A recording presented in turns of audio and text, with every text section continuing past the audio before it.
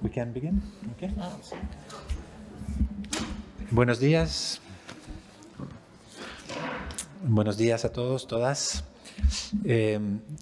Por deferencia al conferenciante, voy a pasar al inglés y en todo caso, si queréis en las preguntas, podemos combinar el español y el inglés. Good morning. Within the framework of the activities organized in this faculty on the occasion of the International Day of Solidarity with the Palestinian people, we are fortunate to have Dr. Ramzy Baroud, who will give a lecture entitled Toward a Different Understanding of the Palestinian Question.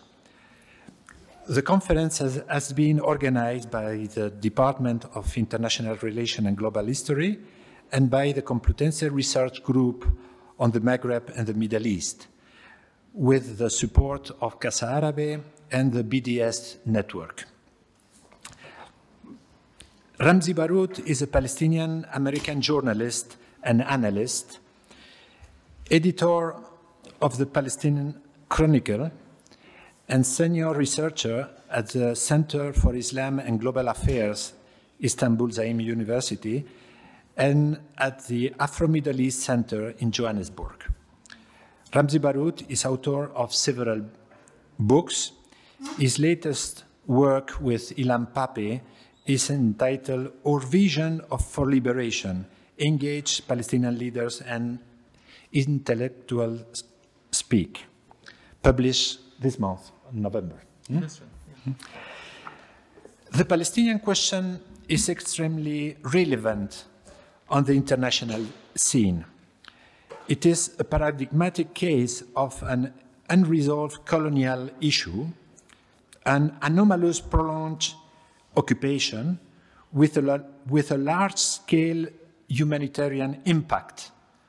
The Palestinians are the largest group of long-term refugees internationally.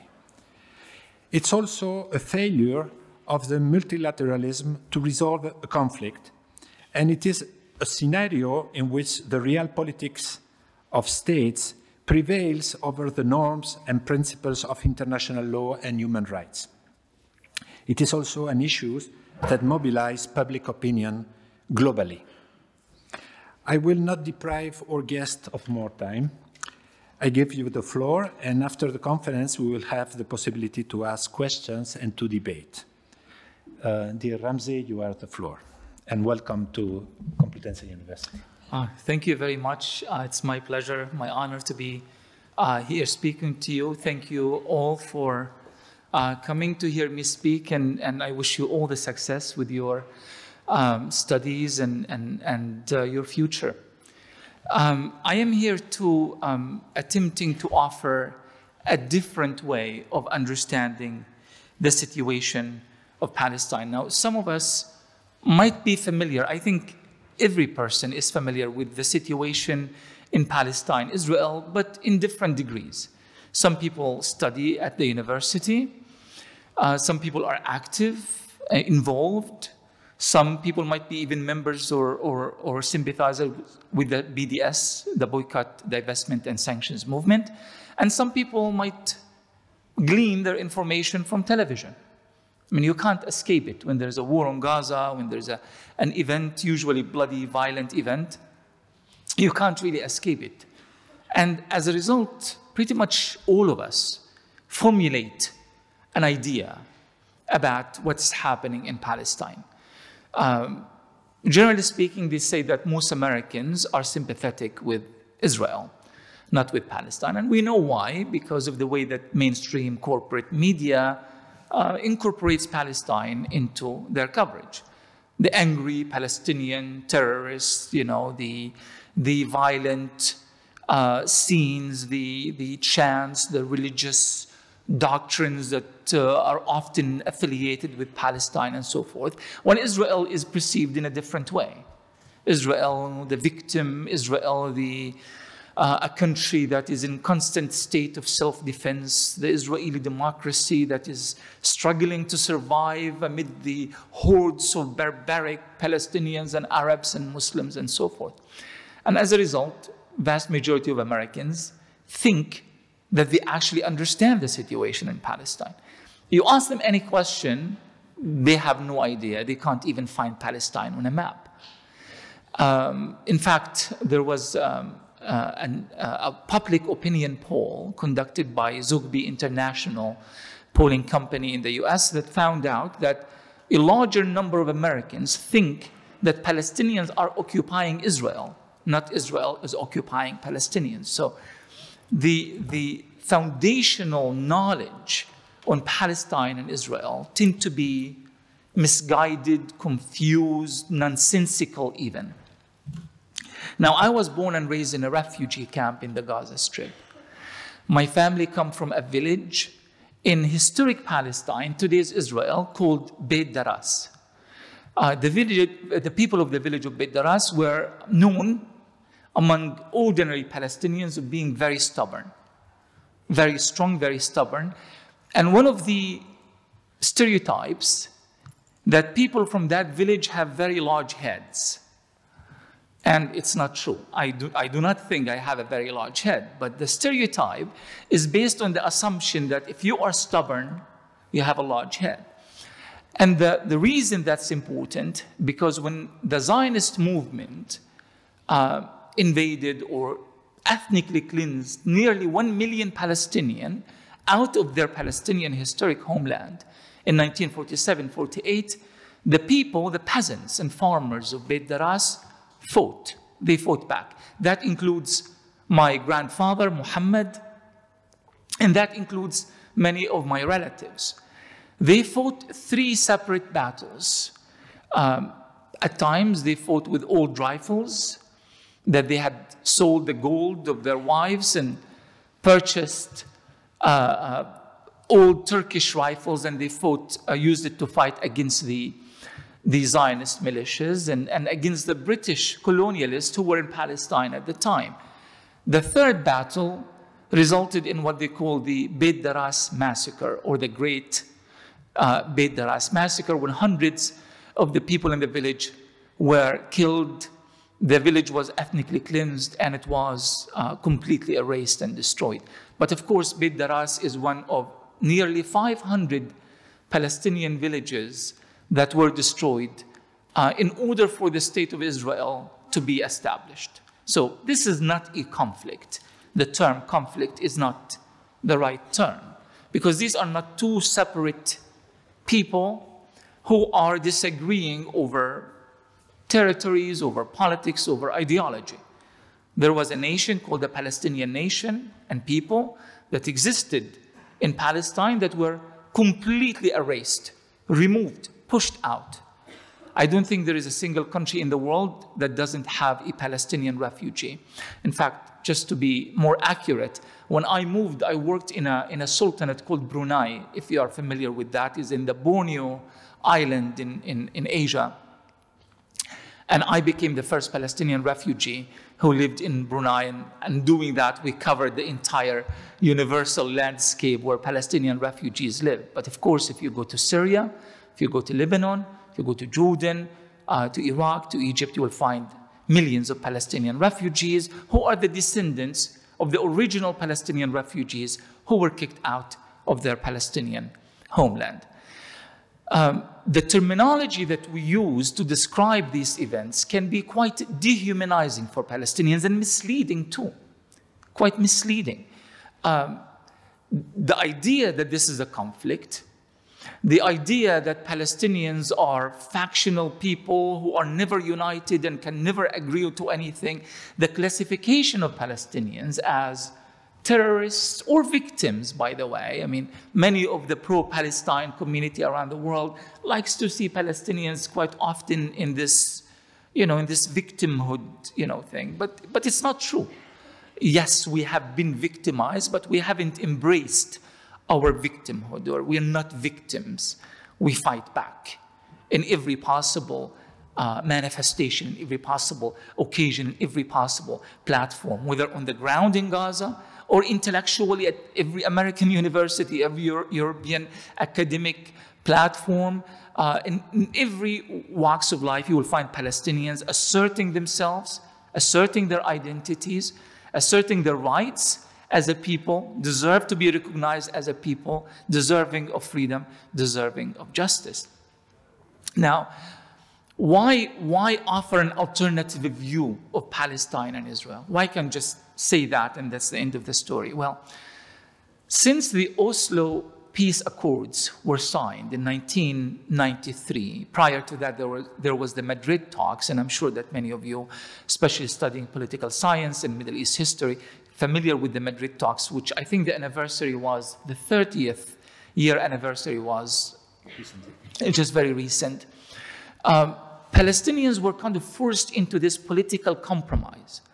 We needed to change everything about us. We needed to appeal to a Western audience. We were told that the world has changed. The Soviet Union is no longer in existence. Counting on the global South doesn't count for anything anymore. America is now the single and most powerful ruler of the world, and as a result, you have to play the American game. So they dragged us into Madrid, then to Oslo, then to Washington, Paris, and so forth. During that time, a new Palestinian political discourse was brought about. A discourse in which Palestinians have to constantly demonstrate that they are not terrorists, that they are moderates, that they are people that America, Washington, Tel Aviv, and Oslo, and so forth, we can do business with these people. As a result, we had to put our hats down and put on a different hat to appeal to this new geopolitical formation resulting from American global dominance. In the process of doing so, we accepted that our people are divided to two kinds. The good Palestinians, these are the moderates. These are the people who believe in the peace process. These are the people who believe in the two-state solutions. And of course, they were rewarded very handsomely. They are very wealthy Palestinians. They live in massive villas in Ramallah. They have VIP cards. They can travel. They can go anywhere and so forth. And there's, of course, the bad Palestinians, the terrorist sympathizers, the extremists, the radicals, the anti-peace people, and so forth. And these are the people we cannot talk to, we cannot make peace with, we have absolutely no sympathy for whatsoever. And as a result, you have this kind of dichotomy that was created as a result. And Palestinians have to be constantly, if I am to speak to you here in Madrid, I have to be very careful in what language I use, because I don't want, God forbid, to be misunderstood for a Hamas guy or a communist or a or Islamic jihad and that sort of thing. So I have to be very careful what terminology I use. And it has to be a terminology that appeals to your frame of reference, whether politically, morally, or any other, right? But of course, this is not the truth about Palestine. If you go to Gaza, this is not the reality you're going to see there. These classifications you see in the media are of no relevance to the truth of what is actually happening on the ground.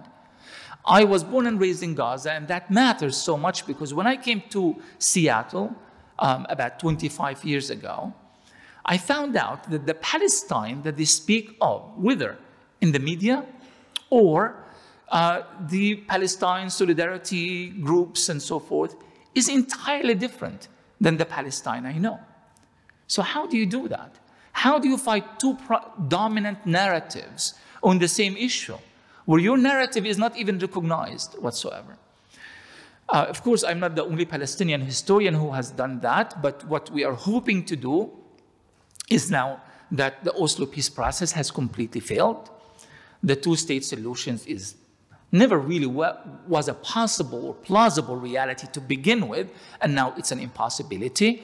And there is a rising consciousness around the world, whether in the United States, where there is a great deal of upheaval over the kind of challenging mainstream ideas and narratives, the Black Lives Matter movement, for example, the rise of the Native American intellectual, the emphasis on intersectionality in the way that we communicate and the way we relate to each other.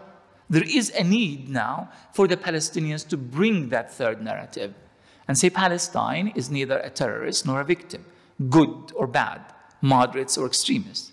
Palestinians are a people who have been uprooted from their homeland. They have been ethnically cleansed, and they have been living in refugee camps. They are living under siege in Gaza. They are living in an apartheid regime in the West Bank. They are living as second or third or fourth class citizens in Israel itself. They are denied many of the basic rights that many people around the world take for granted. They are fighting for recognition. They are fighting for rights, for freedom, and they are fighting for a homeland. And as a result, I figured that the best way to accentuate that is to go back to the very, very beginning and tell the story of Palestine from the very start.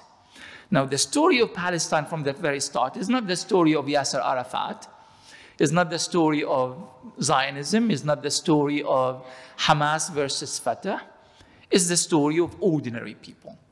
And if you look at history, and this applies to any history, by the way, if you look at the history of this city, if you look at the history of this city from the point of view of the rich and powerful and the millionaires and the big families and so forth, and if you look at the history from the viewpoint of the working class, of ordinary people, of people who are struggling on a daily basis to make ends meet, you're going to find that you have a completely different versions of Madrid's history. Apply this to any situation, any national struggle around the world, any liberation movement around the world. Apply it to Palestine, you will find that the reality is somewhat different. And what it requires from us is a deeper understanding as opposed to judgment. A deeper understanding as opposed to judgment. Palestine is not a football game.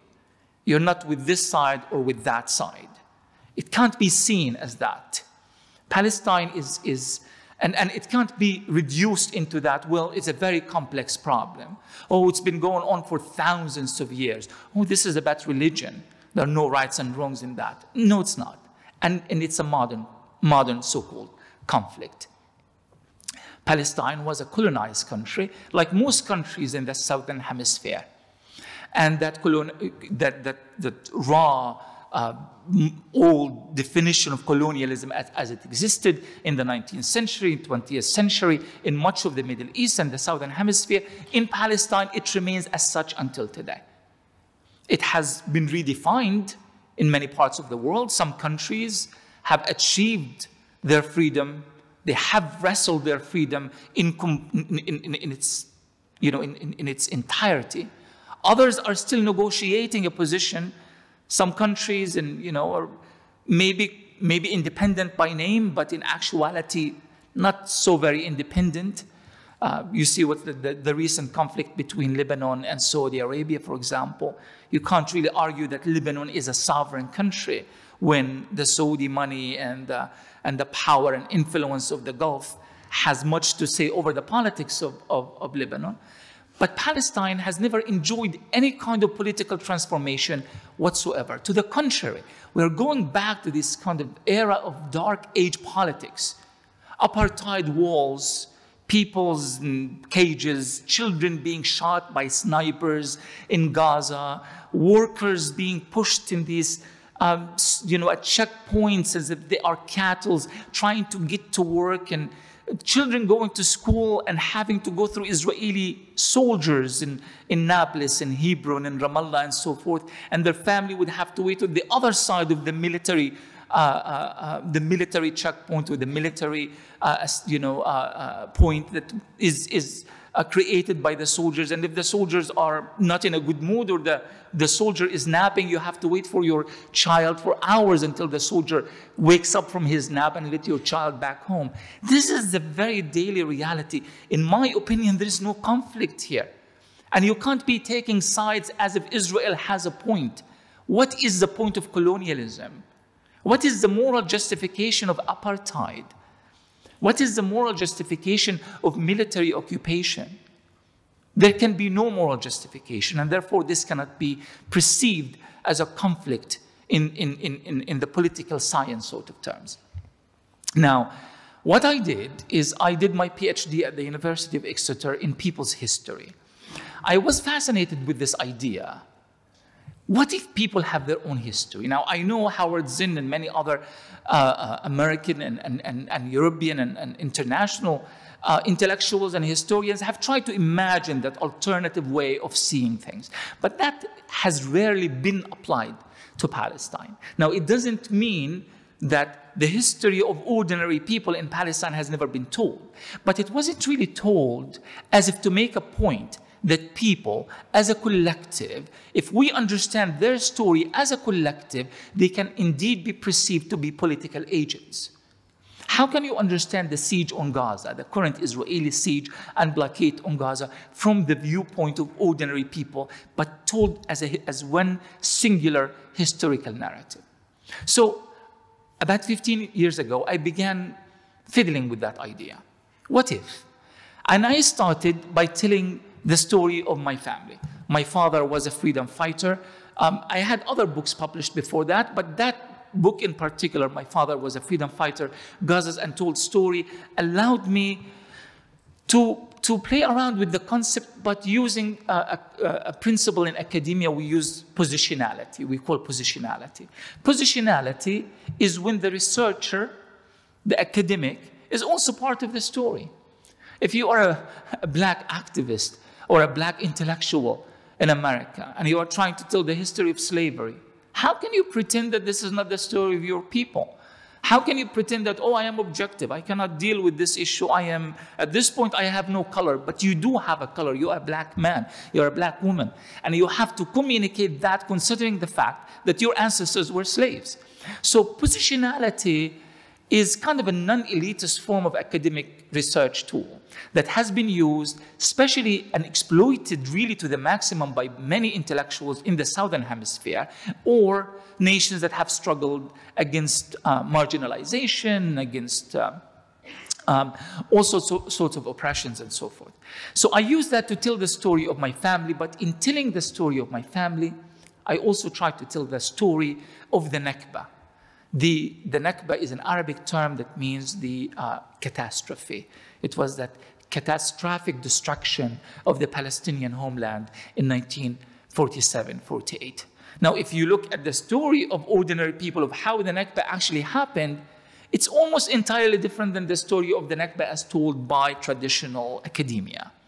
This is, the story of the Nakba is not the story of the Zionist movement. The Zionist movement was established by Herzl in the late 19th century with the idea of creating a Jewish homeland in Palestine. And then you kind of jump from there to the Balfour Declaration of 1917 and the Sykes-Picot Agreement and so forth. These academic markers and the way they try to communicate history can be helpful, and maybe you can pass the exam and get an A+, but it really doesn't give you the real depth that would allow you to understand history the way it should be understood. So, as a result, I would like to read a small passage from the book, My Father Was a Freedom Fighter. And this is my grandfather, Muhammad. My father is also called Muhammad, is taking his family after the massacre of Beit Daras, and they are fleeing Beit Daras, and they are going to, they don't know where they're going. They're just fleeing. They ended up being in a Gaza refugee camp.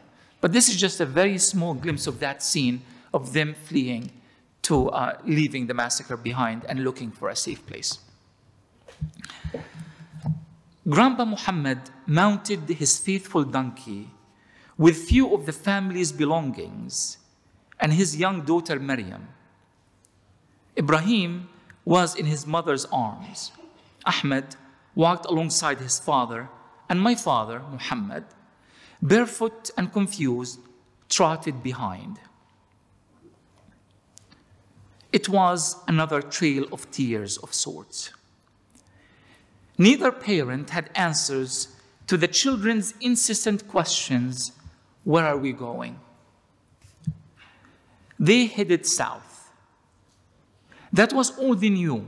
First to Asdod, then to Hamame, then to Gaza. Everywhere they settled, they were chased with mortars and airplanes and bombs. As the bombardments progressed and more villages were razed, the roads became more and more populated. Some people carrying on with a great sense of urgency, others wandering aimlessly in a daze. Grandpa Muhammad was a man of faith. He insisted that if the Arabs were to abandon Palestinians, God would not. Muddied with bloody feet and empty bellies, the children could hardly argue with their father's wisdom. Even as they passed an occasional body in the middle of the road, or a frantic mother running in the opposite direction, weeping for her lost children. God will take care of us, Grandpa Muhammad encouraged. Yet there was no one in sight but fleeing refugees, blown up bodies, starved children, and crying women. What kept Beit Daras standing for 1,000 years can always bring it back, he insisted. But the many trucks and 1,000, sorry.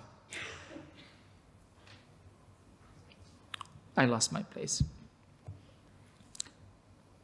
But the many trucks and numerous donkeys walking the dirt road, loaded with whatever families managed to salvage, told of another story. The number of refugees was growing by the hour. In Beit Daras, everybody knew everybody, but not anymore. The number of familiar faces was dwindling. Many died. Many fled elsewhere. And those heading to Gaza were now joined by so many new faces, equally pale and tearful, from numerous villages that extended beyond the world of Beit Daras. Muhammad, the son, was hungry and he was tired. The sun was oppressive and he was oppressive and beat down on the back of his neck. Trotting behind his mother, he stopped under the shade of a tree for just a few minutes. It didn't take long for the boy to regain his strength as he ran ahead to catch up with his family. Meanwhile, Zainab discovered that Muhammad was no longer behind her and couldn't remember the last time she had seen him. She became hysterical, calling his name and running aimlessly. A deep-seated pain in her belly warned her of losing her boy forever. She asked everybody she passed, "Peace be upon you, have you seen my boy, Muhammad?" Or, "For God's sake, have you seen my son? He's 10 years old and he went missing this morning." But she was one of so many that had become separated from their children. Mothers and fathers would express their commiseration.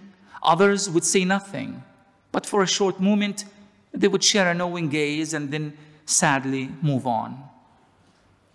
After an eternity had passed that afternoon, Zainab spotted her son, gently tugging on the sleeve of another mother, repeating the same supplications as Zainab. "Peace be upon you, have you seen my mother?" In a mix of rage and relief, Zainab swept Muhammad up into her arms, chastising him while smothering him with kisses. For the rest of the journey, Zainab would never let anyone fall behind.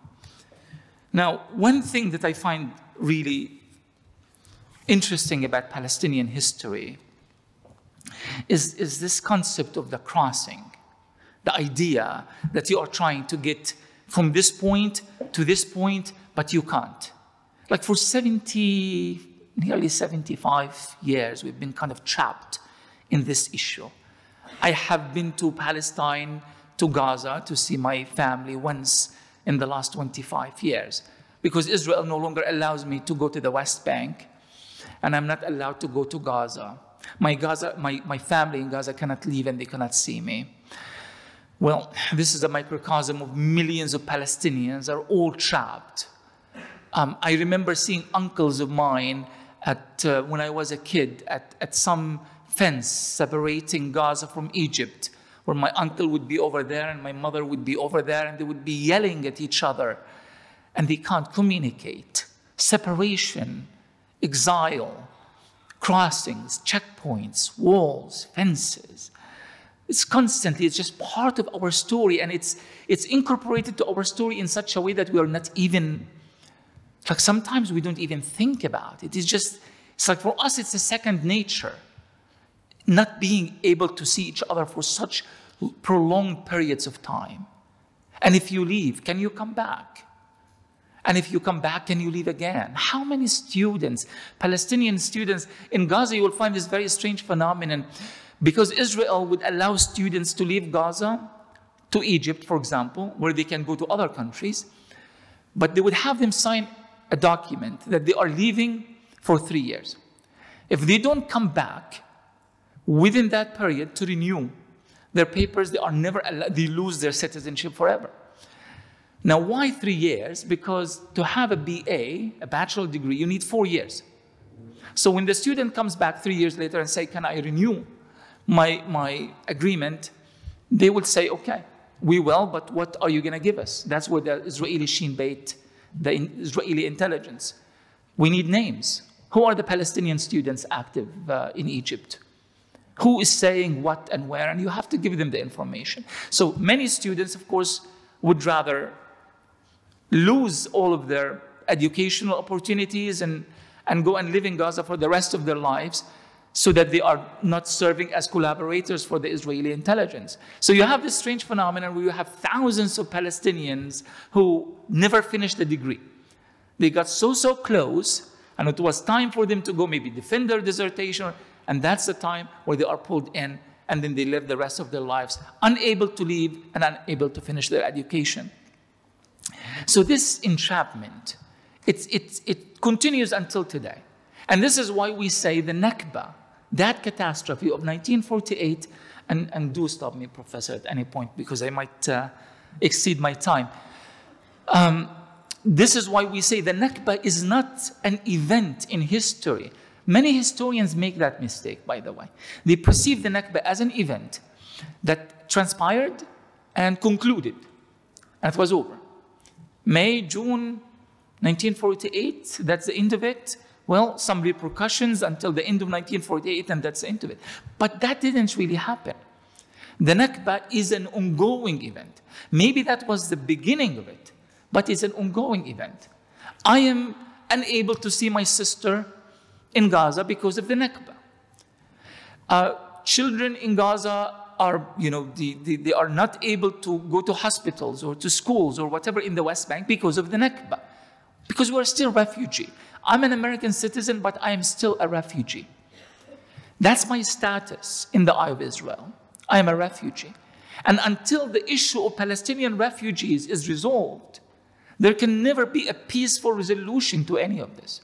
And that's one of the biggest traps of Madrid and Oslo and all of this. They wanted to talk about everything, but don't talk about the refugees. That's an issue that has been relegated to the past, to history. But most Palestinians are refugees. And until we deal with the original injustice that ended up having us either live in permanent exile or living in refugee camps under atrocious and inhumane conditions, how can we move forward in this conversation? You see? So a few years later, I wrote another book called The Lost Earth. And The Lost Earth is the story of Palestinian refugees. What I was trying to show here is to demonstrate that the centrality of the Palestinian refugee experience to the Palestinian political discourse. That this is not a humanitarian issue. It cannot be resolved by money. It's a political issue. And it has to be resolved through honest and decided and strong political resolutions in which that would have to be imposed on Israel. I mean, this whole idea that you can't impose anything on Israel. You can impose anything on apartheid South Africa. You can punish any country that invades any other country. You can put sanctions on countries that supposedly disrespect international law. But when it comes to Israel, you can't impose. You can't pressure. This is why the BDS movement is very, very important. When we say BDS and we say boycotting Israel, we mean that this is the first time in many years that we actually have a platform that communicates in a very clear political language that Israel would never relent, apartheid would never end, military occupation will never be dismantled until Israel is held accountable. And if civil society is needed for that accountability, then we call on global civil society to stand by us and put the needed pressure on Israel to understand that there is a cost to all of this. There is a cost to the occupation. There is a cost to the siege. There is a cost to killing thousands of innocent civilians in Gaza. It cannot be treated as a normal political event that has to be resolved through polite conversations between the occupied and oppressed Palestinians and the Israeli occupier and oppressor. So this is the trajectory of my work, trying to imagine a different narrative on Palestine that puts ordinary people as the central component in that narrative and allows us to see Palestinians not just as human beings, because Palestinians have been dehumanized for such a long time, but to also see Palestinians as agents of change, as political agents, as people who are capable of changing their reality. I'll tell you the truth. We haven't had very good luck with our leaderships. This has been going on for such a long time. Not because Palestinians make bad leaders. It's not true. But because the real Palestinian leadership is never allowed to actually represent the Palestinian people. Our best leaders are in prison as we speak. Our best leaders have been assassinated. Hundreds of Palestinians have been assassinated in recent years. And in fact, if you go to the assassination records of Israel, you'll find Palestinians assassinated in Greece, in Italy, in Tunisia, in Spain, in Cyprus particularly, in Dubai, in Malaysia as of late. They go after the ones that they see real promise of real leadership, and boom, they're out. The leadership that is allowed to operate are those who are willing to play the game according to Israeli rules. So the Israelis tolerate them. They don't have a problem with that. So if we had such bad leadership, why are we even talking about Palestine? Why is Palestine such an important item in the evening news? Why Palestine is such an important issue and people worldwide, from ordinary people to top celebrities in Hollywood, have to take a stance on Palestine? Why? What makes Palestine so special to that extent? Of course, it's not Israel, it's not Zionism, because as far as Zionism is concerned, they want you to believe everything is normal. Let's not even talk about these issues. It's not the Arab world. I mean, we understand the reality in the Middle East. They could care less about Palestinians as far as the leaderships are concerned, and the people are fighting their own fights for survival, from Sudan to Yemen to Tunisia to Egypt to Syria and so forth. But here's the answer. The reason we are talking about Palestine is because of the Palestinian people. And I really don't mean this as a sentimental thing.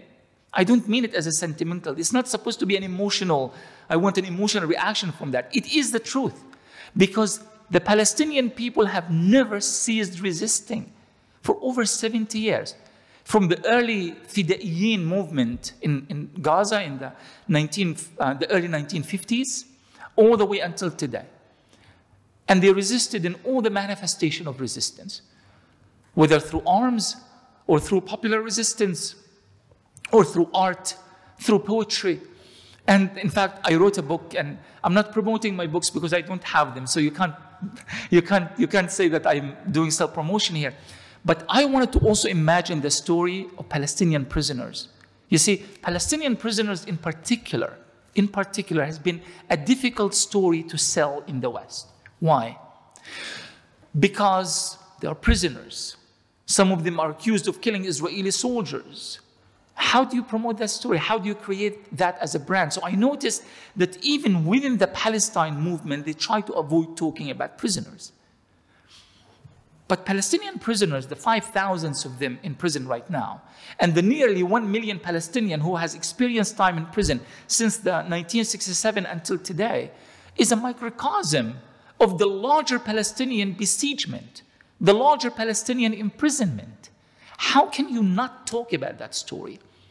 So I interviewed dozens of Palestinian prisoners, their families. Actually, we spoke to some prisoners in prison who had smuggled cell phones hidden in their prison cells, and we got their story out. And the story wasn't a story of questioning the motives behind Palestinian prisoners standing for themselves or joining certain resistance movements and so forth. But rather, the primary question we asked was this: tell us a single event in your life that defines you. And from there, it could be an actual experience, being tortured, the day you met, the last time you saw your mother because before you were sent to 50 years in an Israeli prison, whatever it is. It could be a dream that you've had, a recurring dream, and the meaning and symbolism of that dream. So the idea here, we're not questioning, we're not accusing, we're not pointing fingers. Tell us your story the way you want your story to be told. And then we tried to connect these various narratives so that by the end of the day, you will get this comprehensive story of the collective Palestinian prison experience. So now we are kind of, and I am happy to report that other Palestinian writers are now doing the same thing. They are kind of, trying to discover a new way of telling the Palestinian story without judgment, the Palestinian story without dehumanization, and the Palestinian story from a very Palestinian viewpoint. Because until the Palestinian people are the center of the Palestinian narrative, then there is no story to be told. It's a fraudulent story. It's a dishonest story. It has to be told by the Palestinian people themselves. I think I'm going to stop here. Thank you very much for listening, and I'm happy to take any questions you have.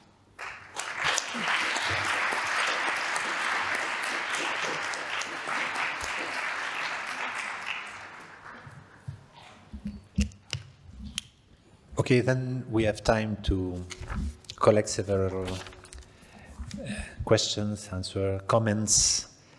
There will be a micro. We begin here in the corner and later. Perhaps we can collect a couple of questions. Sure, yeah. and you react.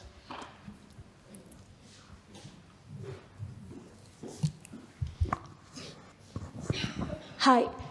What do you think which could be the future of the region of Palestine? Because Israel is a settled country now, and maybe it's a very difficult compared to some years ago to disoccupy the region. I don't know if... I understood, yeah. Thank you.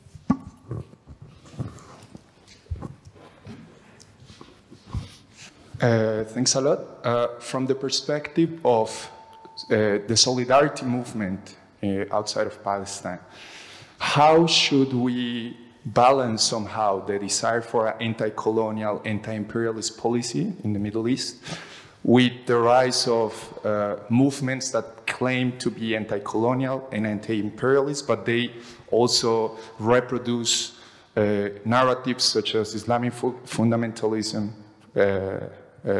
narratives. How should we balance those two kind of struggles that people such as us, I think, want to tackle at the same time? Now, when you say solidarity movement, you're referring to the Palestine solidarity. Yeah, but also in Lebanon or, with Hezbollah or in Afghanistan with the Taliban. How should we balance this kind of two struggles? Yeah. Thanks. Hay una tercera ahí y luego en la segunda ronda, Polina. So a few days ago, we had an MUN, the Model United Nations, in here, and here. Yes. So the delegate from the Palestinian mission in Spain came and gave us a workshop on the Palestinian situation. He's Khaldun al-Masri, and I asked him, are you optimistic on the situation, on the potential future of Palestine? And if so, how and why? Thanks. Perhaps. Perhaps you can answer and we follow. En la segunda vuelta, ¿de acuerdo? Okay. The first and last question, the first and third question are somewhat linked because they deal with the future of Palestine and the future of that region. It's difficult to use the word optimistic when we are dealing with a reality in which people die every day. It's very difficult. And I'm aware of my position here speaking about it in Madrid, not in Gaza. But that in mind, I would say, yes, I am optimistic. I am optimistic for several reasons. Number one, the fact, as I stated earlier, that the Palestinian people continue to struggle and to continue to resist with the same kind of determination that their ancestors have. It tells me that there is this spirit of resistance in Palestine that cannot be quelled, period. And when people resist, they have to achieve, they will eventually achieve their objective. Because it's not the matter whether the Palestinians have the material power to overcome Israel, which is the strongest army in the Middle East. It doesn't work that way. You mentioned Hezbollah. Hezbollah, along with other Lebanese resistance, managed to push Israel out in 2000. Most of the Hezbollah fighters were not even born when Israel, or were children when Israel invaded Lebanon and southern Lebanon, particularly in 1978 and again in 1982. They were children or they were not born. And it's that generation that actually managed to kick Israel out of Lebanon using very simple means. I went to South Lebanon and I met with many people there who were part of that resistance. And there was one thing that I've noticed, and it's really something that it cannot be described in technical terms. There was something about the spirit of the people there, their desire, their want to push Israel out, their desire to resist, that really made it almost impossible for any other scenario but Israel to be pushed out. So I think the Palestinians will eventually be able to prevail. The question is how, and the question is rather, what would the region look like in whatever that future is? I think any discussion about a two-state solution is a nonsensical discussion. It's not about should it be one state or two states. I think there's not just from a justice-oriented point of view or from a moral point of view, an ethical point of view, but also from a practical point of view. You have millions of Palestinian, Arabs, Christians, and Muslims living in their historic homeland. Some are still living in their cities and their towns, and others are living in refugee camps. And you have millions of Israeli Jews who are living there, and the nature of Israeli colonialism even made it impossible for any sort of clear separation, any clear line to be withdrawn to separate Jews from Arabs. And really, I mean, just think about this. We live in the 21st century, and we still even talking about separation of races.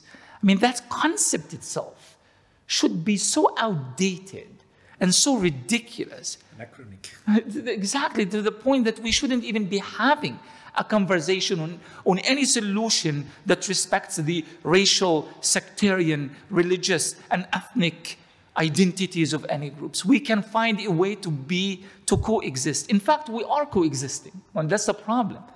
I mean, some people, one Israeli peace activist asked me once, he said, Ramzy, you are like someone who can't climb Kilimanjaro, and then he decides, I'm going to climb Everest.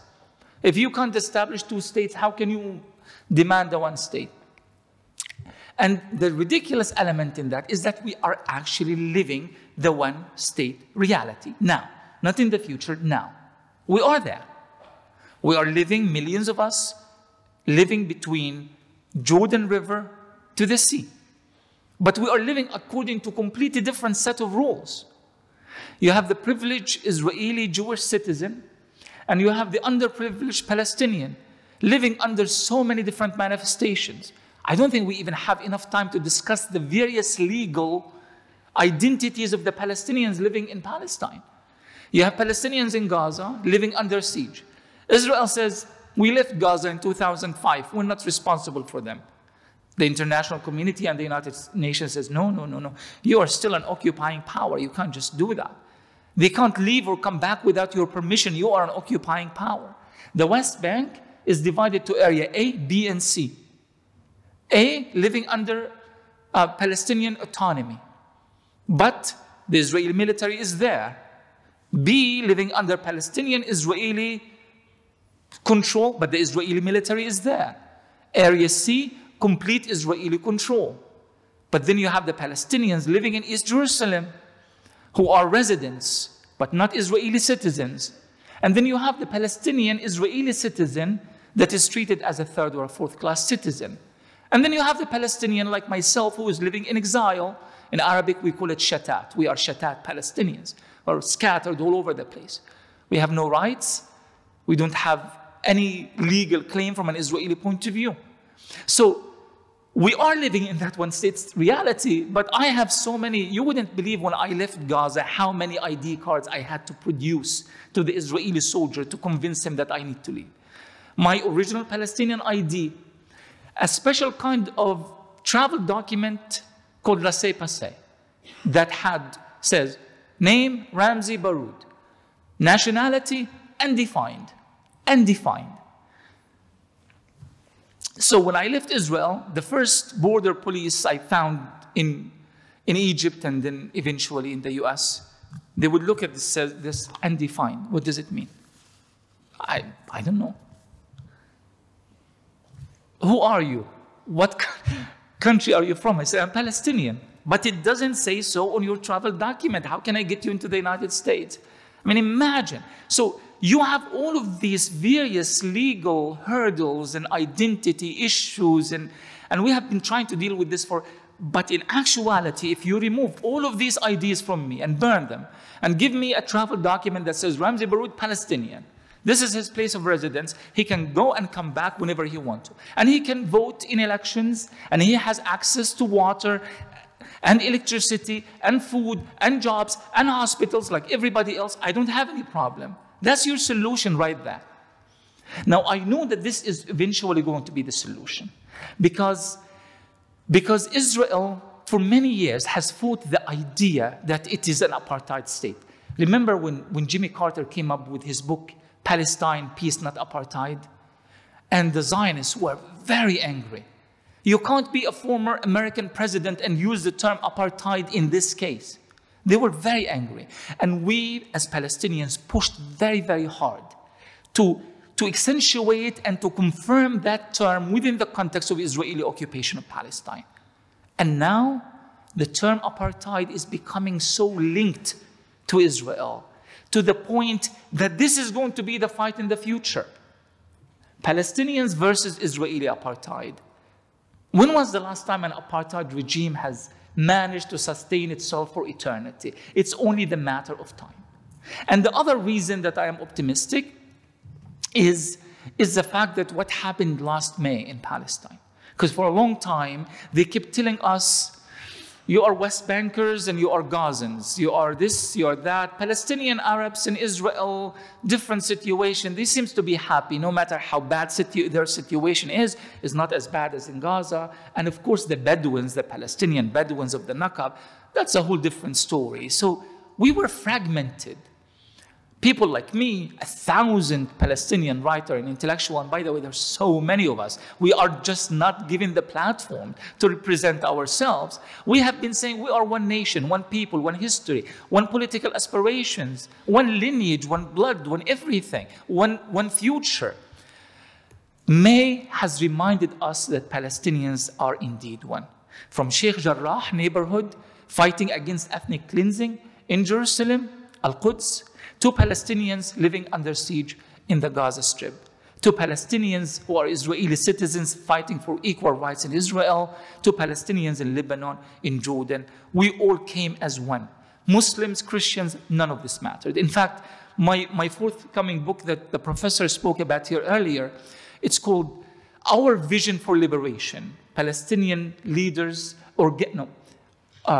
engaged Palestinian leaders and intellectuals speak out. And the idea was, this is our time. This is our opportunity. Our people rose in tandem in Palestine, and it's our responsibility as engaged intellectuals to present that unified vision for a Palestinian future. One last thing about how does the solidarity movement navigate? And I think there is a problem. There is a problem. And the problem is not with the solidarity movement. The problem is with the Palestinians or with our situation. For a long time, we had a single Palestinian political address, the PLO, Palestine Liberation Organization, PLO. It had a political discourse. It had various Palestinian political parties, from Fatah to the Islamic parties, all the way to the Communist Party. We disagreed on so many things. We disagreed on more things that we actually agreed, but we had an actual platform. We had a place called the Palestine National Council that was our parliament.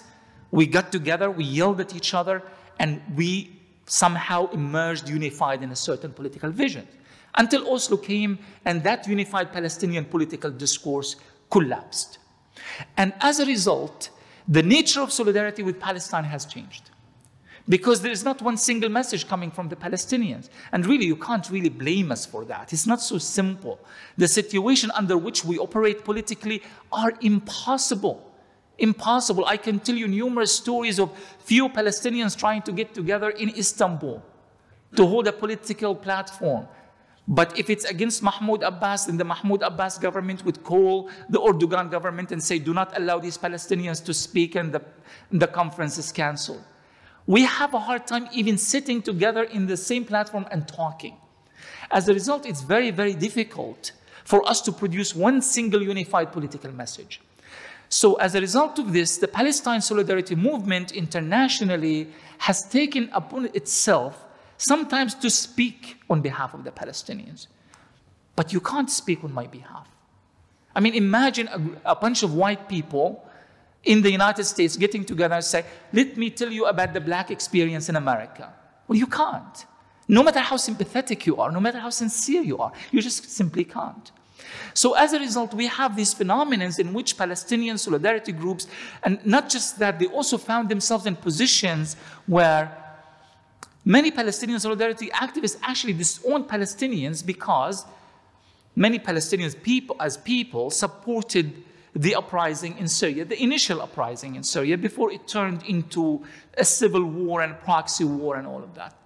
And you had people just, you know what, I have nothing to do with Palestine anymore. I'm very disappointed with them.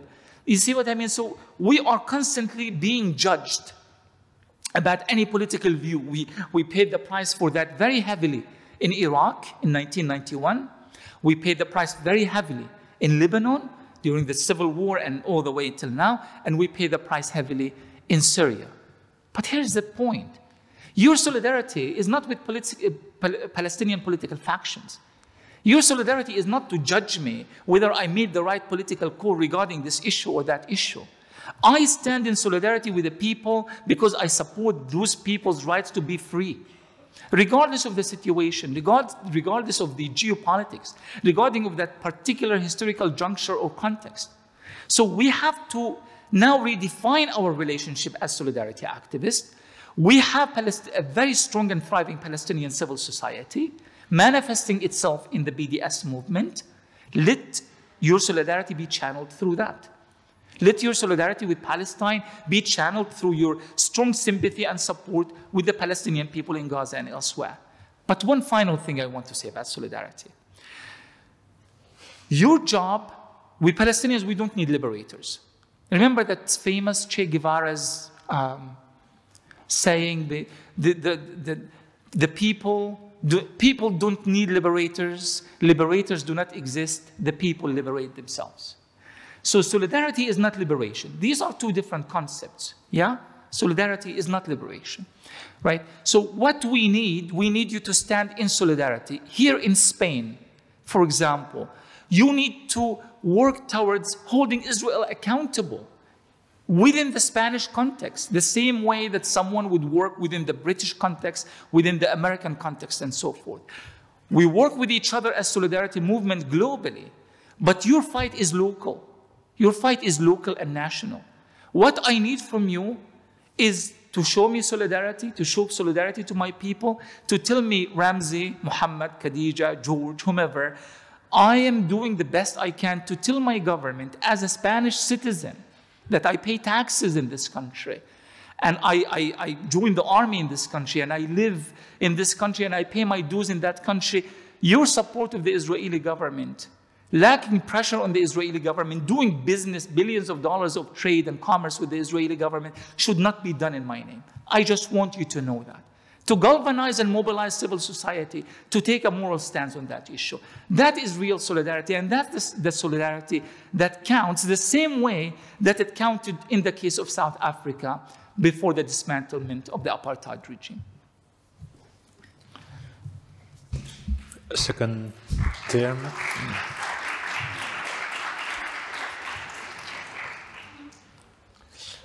Hay dos preguntas. Un momentito, allí y luego...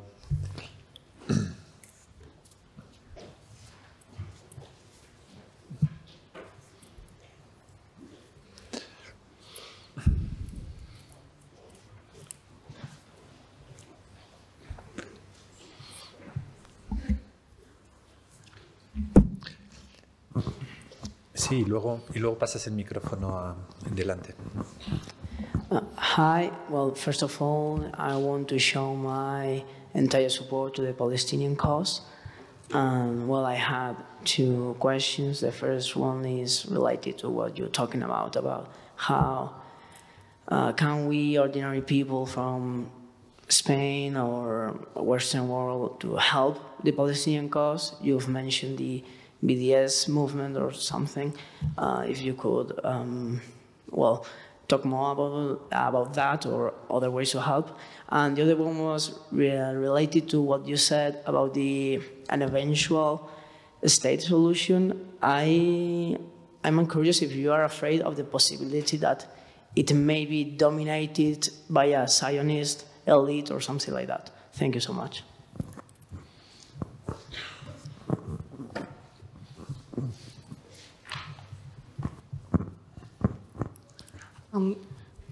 Thank you very much for the lecture. I wanted to ask, why do you think the Israelis show so reluctant to get down to negotiating with the Arabs and Palestinian people in particular on equal terms? Well, I can suggest that might be because they had been at the first place deprived of the, let's say, full international recognition to live on the land they consider to be, well, historically theirs. But, well, I might be wrong. We all understand that such, well, reluctance doesn't really contribute much to the positive image of Israel on the well, international scale, and moreover, it costs them a lot to maintain their military preparedness. So I would like to know your opinion. Why do they still keep on being so unwilling to negotiate with the Palestinians? Thank you. ¿Alguna pregunta más? Aquí y la última, y con esta cerramos el segundo y último turno, ¿de acuerdo? I would want to know some more about how you would say that one-state solution would look like in the future. Would it still be, what would that state look like? Would it be like Israel, Palestine in one state? If you could tell a little more about that. La última, ahí al fondo.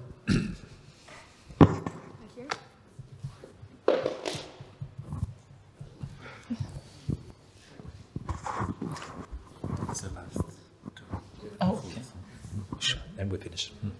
Allá al fondo.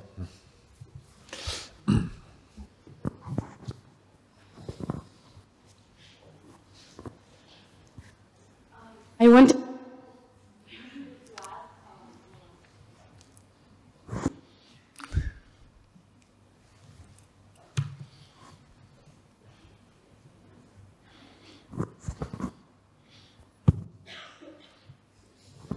It's either too loud or too low. That's the mic. I can hear you. Try.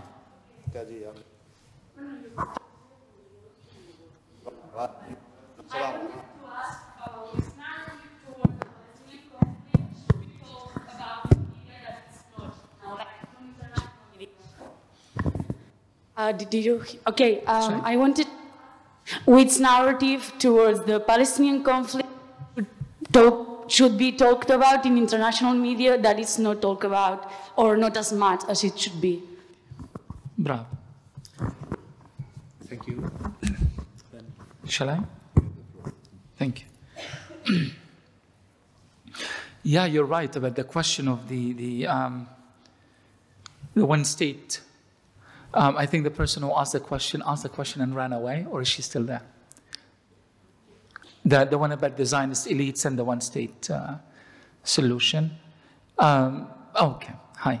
So yeah, absolutely. In fact, there's I think it was in Edward Said's famous essay, Permission to Narrate, where he speaks about how the narration of any political discourse or any narrative of any kind takes the biases, the prejudices, the feel, and the look of the narrator himself, and under what historical circumstances he or she is narrating. So yes, even if you look at the one-state solution, maybe the way it's interpreted by maybe even an anti-Zionist Jewish Israeli scholar, it might be slightly different than the way it would be interpreted by a Palestinian scholar.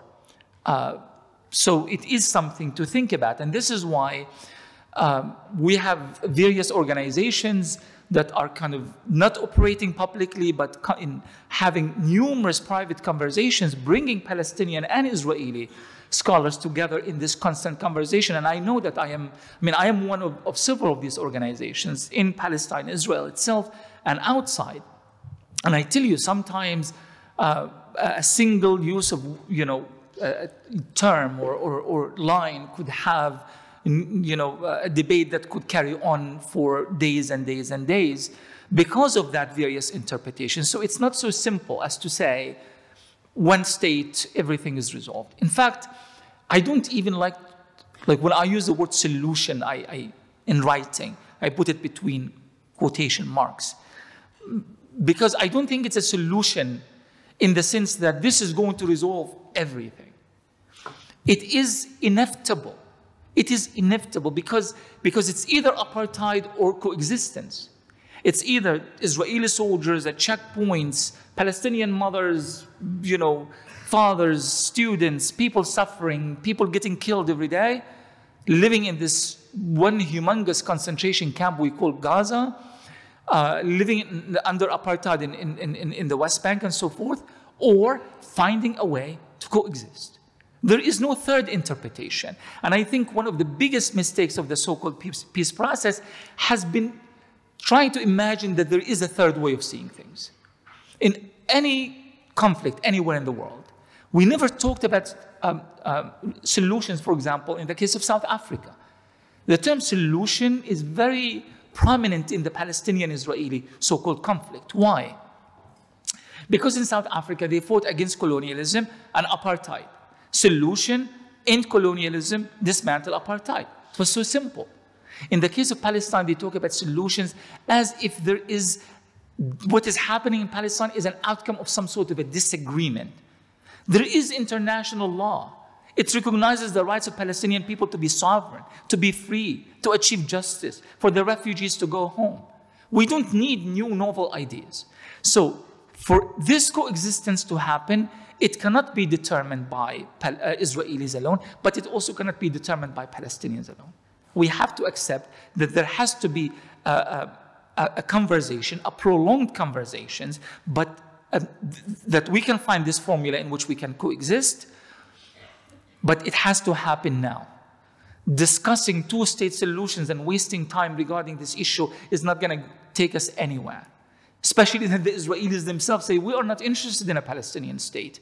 And the Americans are saying, well, we're still committed to that politically, but we're not going to pressure Israel to do anything.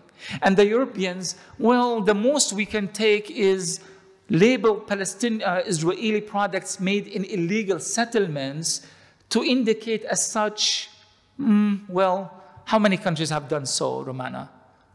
Ireland, and now, what is the second country? Right.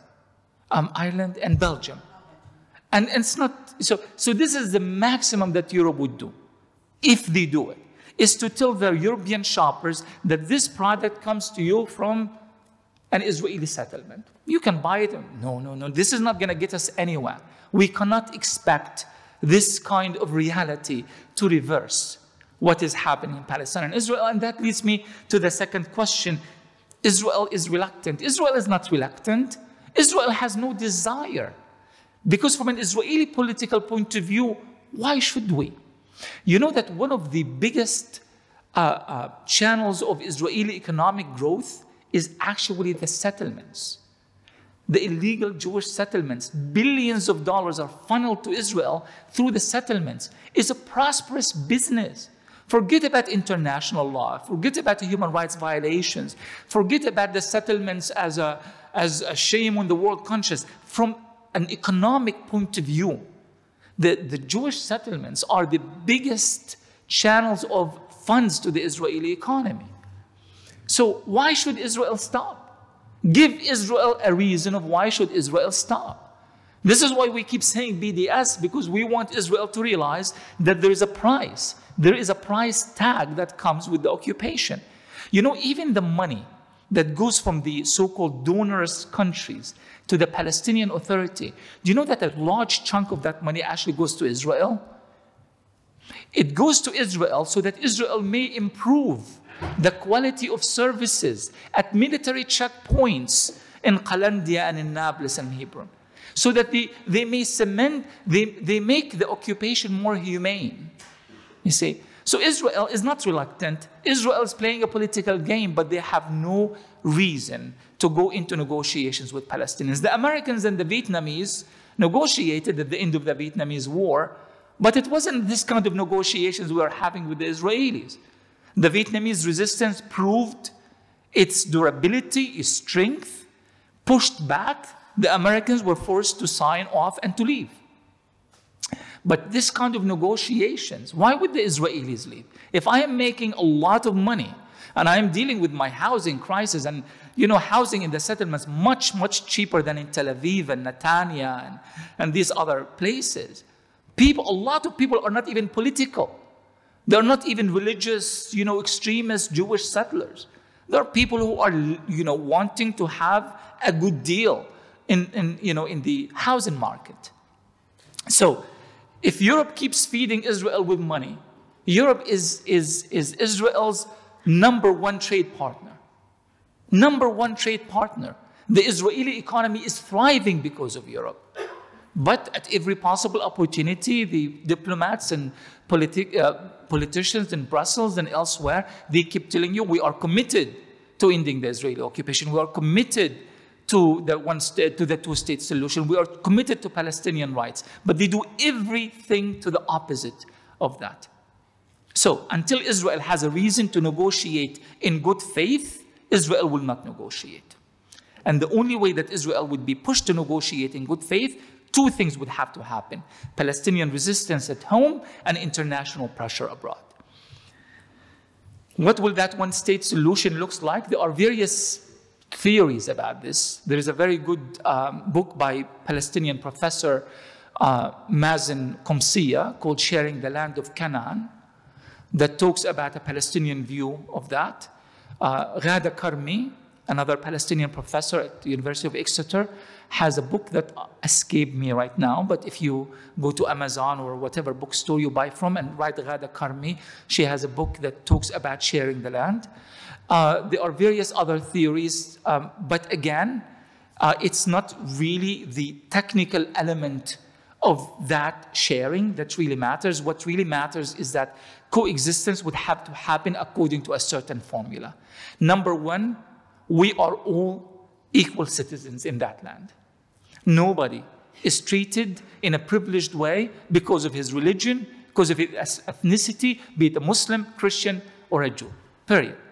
Number two, the Palestinian refugees must be granted the right of return. And that would have to be incorporated in whatever future formula we have. And of course, many other things would have to be taken into account, but the idea is we have to find a way to make this work happen. It's not a novel idea, it's not a solution, it's the inevitable reality. It's either that or permanent occupation and permanent apartheid. Finally, the question regarding the media. Sadly, the mainstream corporate media narrative on Palestine, maybe it differs slightly, let's say, from Britain versus the US. I don't even know if it can be any worse than the American media, to be entirely honest. When I first moved to London, I was watching the BBC, and I was telling my Palestinian friends living in London, wow, the BBC is really quite fair about Palestine. Again, you have to keep this in mind that I come from Fox News and CNN. And they were like, what are you talking about? It's the most ridiculous pro-Israel outlet anywhere. And then, of course, with time, I understood what they were saying, this based on their own cultural and political context. According to that media image, the Palestinian doesn't exist as a filmmaker. It doesn't exist as an artist. It doesn't exist as a teacher. It doesn't exist as just a person living everyday life and struggling to survive against numerous odds. The Palestinian only exists as a terrorist, as someone who wants to throw the Jews to the sea, a potential anti-Semite, and so forth. Is a very negative depiction. To give you an example, you might not relate to that at all, but I live in America. One time I took my children and we went out for a picnic. I live in Seattle, one of the most progressive, liberal cities in America. There was an American woman with her children, and they were sitting in a nearby table. And I had my children with me, and we had our food, and we were putting it on the table, and she was friendly, the lady, and she looked at us, and she asked, where do you guys drive from, and that sort of thing. She was able to tell I had an accent, so she says, where are you from? And I said, I'm from Palestine.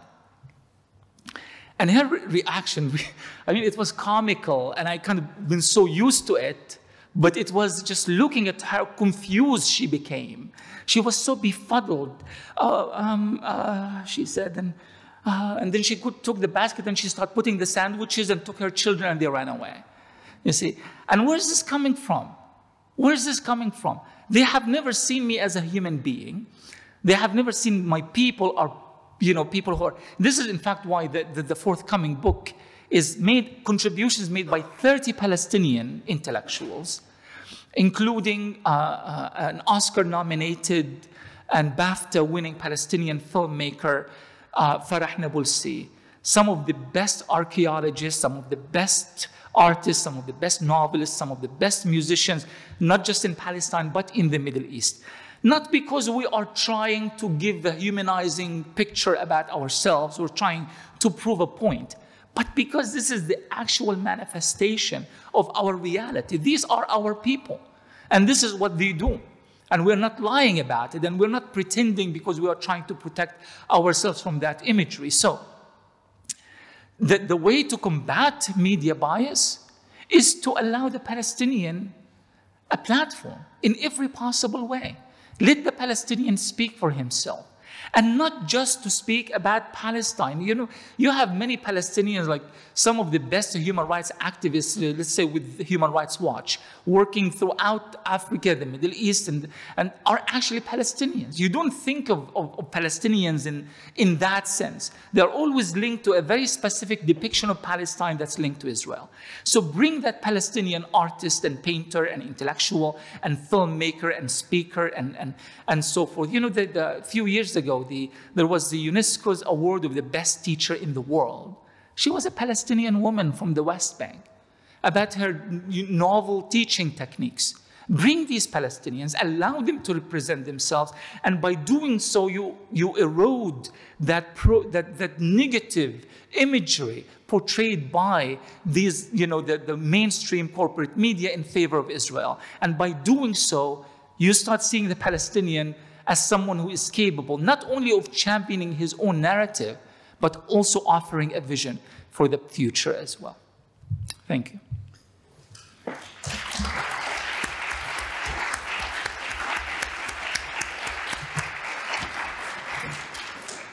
I am sure I can talk on behalf of the faculty. It was a chance to host you. It's also an opportunity for the students, for the professors, to hear about the real situation of the Palestinian people, and perhaps to try to contribute also from the university space to this. Thank you very much, and thanks for all. Bye. Thank you.